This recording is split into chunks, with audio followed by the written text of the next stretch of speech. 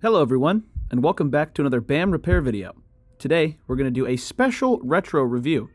We're going to replace the hard drive in an iMac G4 from 2002. This computer is 20 years old this March. Now, we're recording our own process, but if you'd like to perform this repair yourself, we highly encourage you to look at the step-by-step guide from ifixit.com for more in-depth instructions, especially for a more complicated repair like this one. Link in the description. The tools we'll be using today include a Phillips No. 0 screwdriver, a T15 Torx screwdriver, a T10 Torx screwdriver, and a replacement IDE hard drive. Additionally, you could also use new thermal paste for the CPU, but it's not required. Before we begin, we make sure that the computer is shut down and completely unplugged from the wall. Then, we lay the screen face down on a soft surface, like a cloth or some bubble wrap, like this. We're going to use our Phillips head first to undo the 4 screws on the bottom plate. These are captive screws, so they don't actually come out, and they can stay on the plate once they're loosened. Right here are the RAM and the airport upgrade slots. We can ignore those, get our T15 Torx screwdriver, and start working on these next 4 screws. Now these ones are pretty long, so they take a little bit.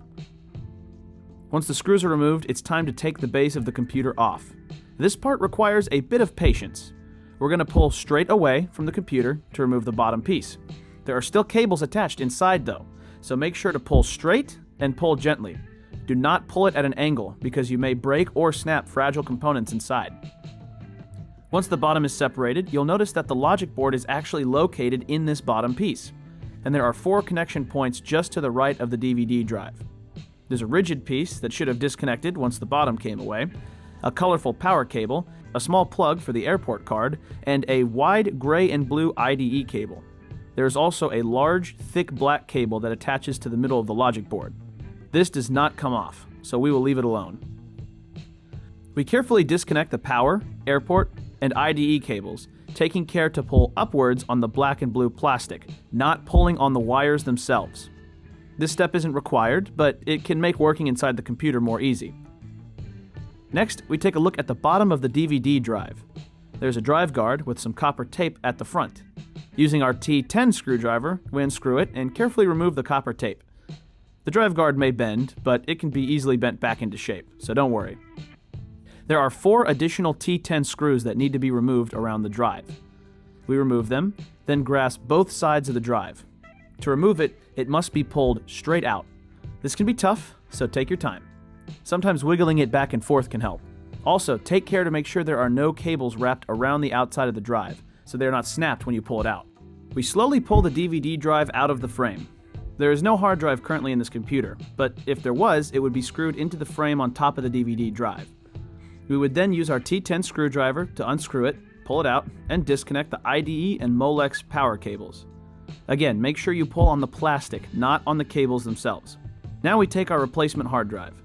This computer uses an older protocol than the SATA that modern storage drives use, called IDE. We'll plug the IDE and then the Molex power connectors in, and set the drive back into its frame.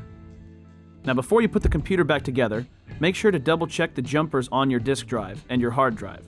IDE uses a protocol called master-slave, where one device is identified as the master and the other is a slave. You cannot have 2 masters or 2 slaves, so we made sure that our hard drive was the master and the disk drive was the slave.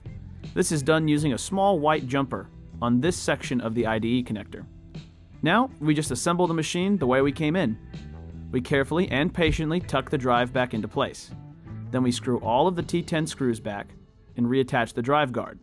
We then make sure all of the cables are plugged back into the motherboard, if we unplugged them, and line it up correctly. It's not required, but we recommend re-upping the thermal paste as well on the G4 CPU. It's a little different than most computers due to the narrow, long heatsink over top of it. Thermal paste actually goes right here, where the heatsink touches the metal frame inside the computer to dissipate heat. Then we carefully and gently press the computer's frame back together. After firmly reattaching the base, we screw the 4 T15 screws back in, and then reattach the bottom plate with its 4 Phillips screws. And we're finished! Our G4 just needs the software installed, and it's back in working order. If you enjoyed this video, or it helped you in any way, leave us a like and subscribe to our channel for more videos like this.